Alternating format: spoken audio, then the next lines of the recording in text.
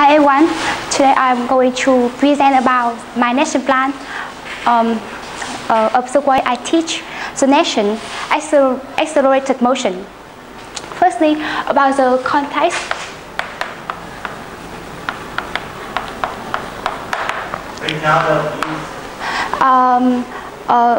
Talk about my student is a medium student. So this is the first time they use experiments math and inquiry-based learning is not similar with them. And in previous lesson, they have learned something about characteristic of uniformly linear motion, as well as its average velocity and instantaneous velocity. And the second part I want to mention here is the goals. The first goal is the knowledge. I want students after learning this problem at this session, I want students understand the characteristic of uniformly accelerated motion and the inquiry skill is formulate the question or design a problem to be investigated and decide and manipulate the operator and choose the representation or experimental data.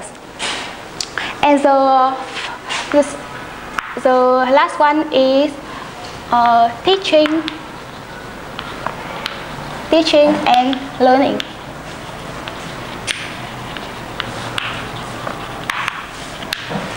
As I mentioned before, the student has to know about the characteristic of uniformly linear motion, but in real life, there are no objects moving with constant velocity all the time. They will move. For example, a car will speed up if it moves on the incline without brake.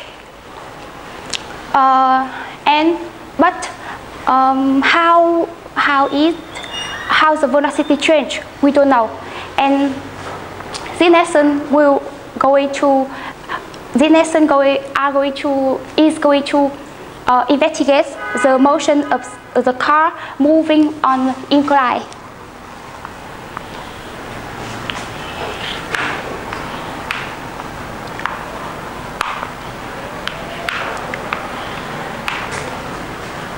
Is my existing problem.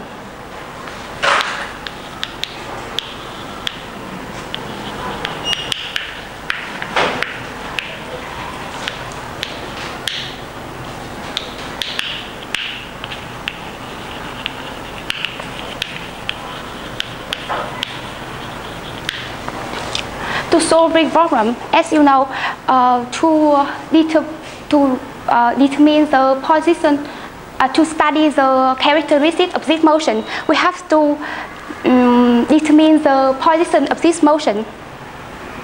And I will ask students a question: how you can measure the displacement x and the time t of this car when it's moving down?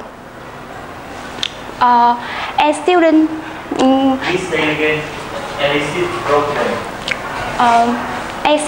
Say again the analysis problem. And as students learned before the characteristic of uniformly linear motion, but in real life there are no object moving with constant velocity all of the time. Or for example, I suppose that I certain that in real life there are no objects move with constant velocity all of the time. Yeah. Yes. What question is? The question is, if we have a car moving on the incline, we see that the velocity will increase. But how is increase? We don't know. And this lesson will going to will investigate the motion of this car. You did not question. Investigate what? Investigate the motion. Many things when we talk about motion. Investigate the characteristic of this motion. Yes, and in particular. Yes, as well as its average velocity and instantaneous velocity.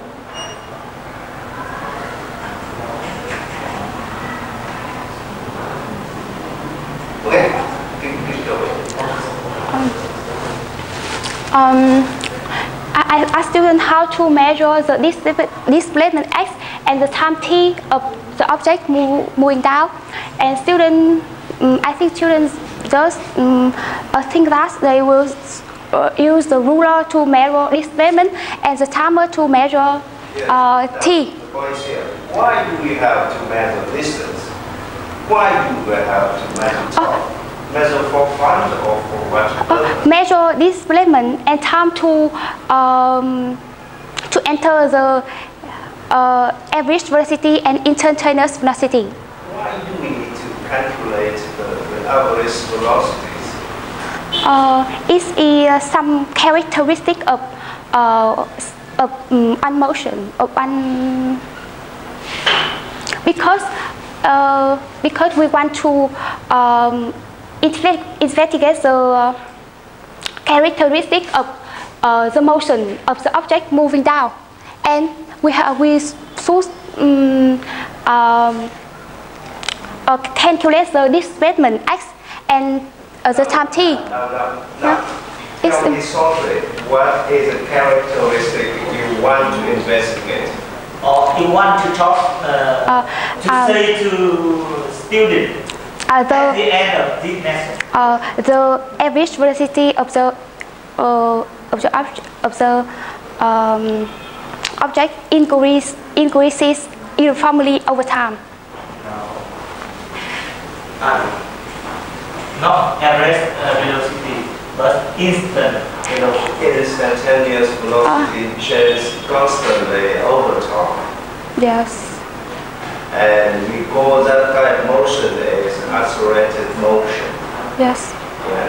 But the situation here you want to get student in is a situation where we have a object slide down Yes. in the environment and we see the change of velocity over time. Yes. But we are curious about how velocity changes. Yeah? Yes. We are curious about what is the relationship between the instantaneous velocities and time. Yes. So that is the research questions. Yes. Yeah, that is questions students need to investigate, and in order to investigate it, they have to measure velocity This. Yeah. and measure time. Yes. And they fill in the velocity timetable, and then they have to plot the graph and interpret the data to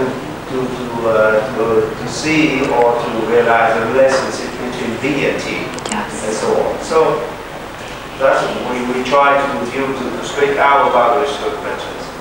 Yeah. Okay. Okay. Give something. Quick. To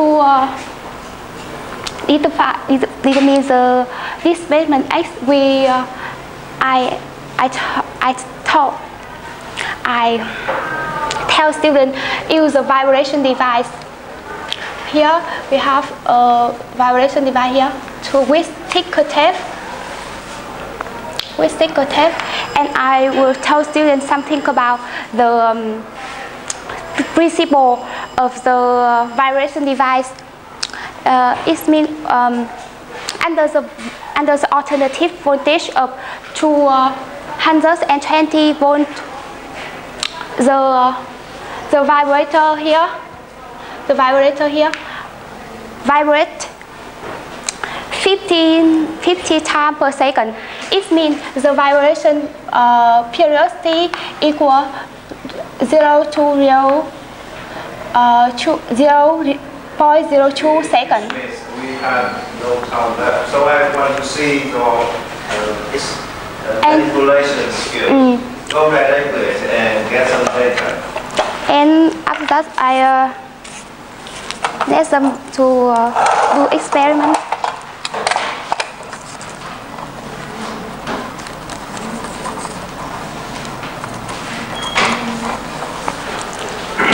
Actually, we must take the chart be parallel with the wooden box and make the angle more than 20 degrees. To be honest, it is not enough 20 degrees, but because I cannot take it's not balanced. No, that is the issue of preparation, not excuse in this case. 2 hours to prepare for that. Actually, it's also going down. It's okay.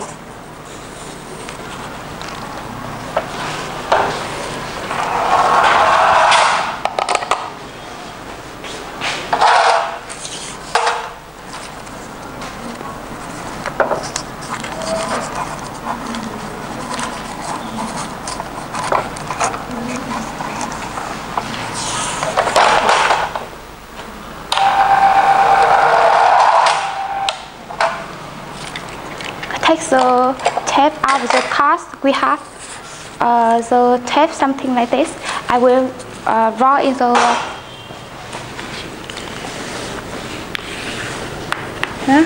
it's something like this.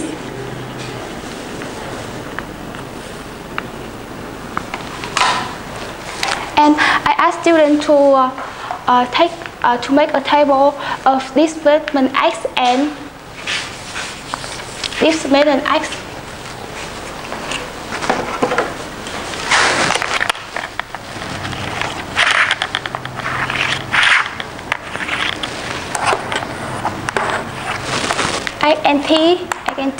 And we measure 5.2 of to make the interval time is 0.1 second, and measure the displacement x between two 5 points here. And I have prepared before to make the answer. Okay, so yeah. Tell me how to calculate the distance instantaneous. From this table we can. No, not table. from the tape. Because I was more to be easy to see. The distance between 1, 2, 3, 4, 5 is x1, and the distance between 1, 2, 3, 4, 5 is mean x2, and the average velocity between average velocity is x2 is plus x1, and t2 plus t1.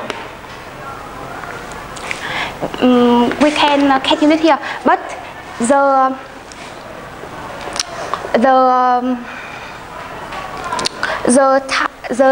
interval time is short enough, and we can consider the average as the instantaneous velocity equal the average velocity. Let me talk the instantaneous velocity of at the moment of t equal t1 plus t2 over 2. Yeah. The instantaneous of the object at t over a half of t1 plus t2 equal the average velocity at that time. So the notation is wrong. You see h1 and h2 exactly that's formulas. No, I'm sorry. It's x2 is from here to here.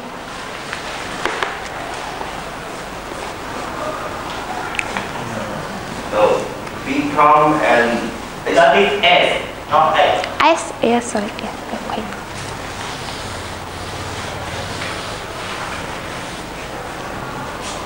Any question?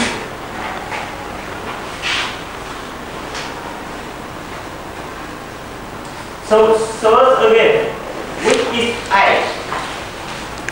X, Yeah. yes, X is distance, X is the displacement from the 0 point here to the 5 point, the 5th point. X2 is here. But Yes, I in see. Python, you can count 5 point to 1A. Yeah. Actually, here is Actually, what? Here, each point is 1A. Yeah. yes, Here, in Indonesia, yeah, it's the each point is Each point. 1A. Yeah. yes, yeah. Not five points. no, it's No, less when you take the time. Zeta time is interval is 0.1, but And it is in correspondence with five distance, Yeah. five consequences. yes, And for me, it is too big yeah, because well, it does not influence the result of the experiment, but you want to consider the average velocity in a distance equal to the instantaneous velocity somewhere in meter. So Yes. the meter should be small enough yeah, because we students do not really know about that surface motion. So Yes. the short distance is Yes. easier to accept Yes. that approximation. it means that the interval time should be shorter. Should be zero. Point, zero- point- zero point point 02, yeah. Take only one time interval and Yes. it's more precise and more perceptual for students. Yes. Although this way it doesn't influence on the results, finally, but it's not good in this case. Yes, Okay. thank you. Yeah. Move. Next one.